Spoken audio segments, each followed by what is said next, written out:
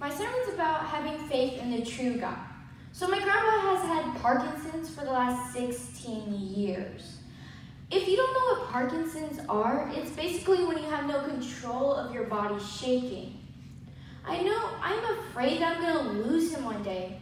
I know that I shouldn't be afraid because I know I serve the God of all of us.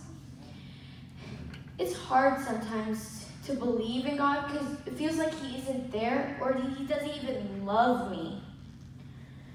I know the stories in the Bible and all that, but I just have to believe it. And so today we're going to learn God with us, God for us, and God working through us.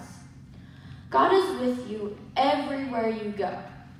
God will always be with you through anything you go through. Like me and my grandpa, he's with us all the time.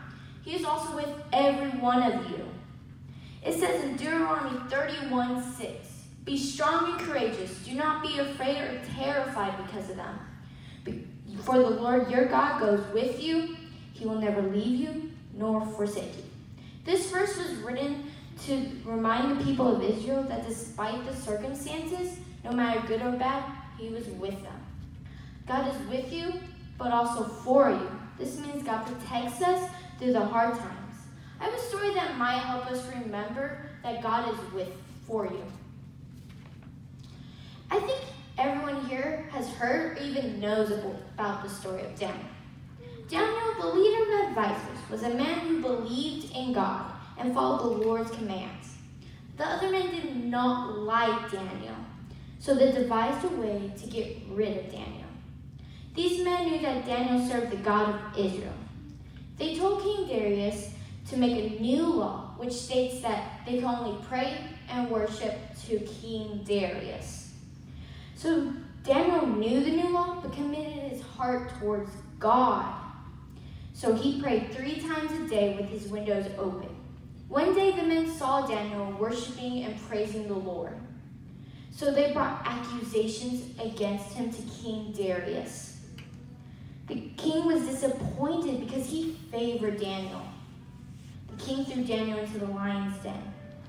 But Daniel still had faith in the Lord that because he has a purpose for everything. So later an angel of the Lord came down from heaven and closed the mouth of the lions. The story of Daniel is about teaching us about God's faithfulness and promises. God is with you, for you, and also working through you. God is using your story to show his faithfulness.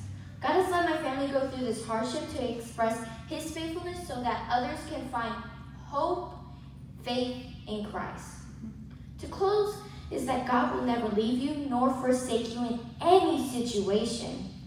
Also, my challenge to you is whatever is going on in your life, you need to know that God is with you, God is for you, and God is working through you. Thank you. Woo! Come on. Come on.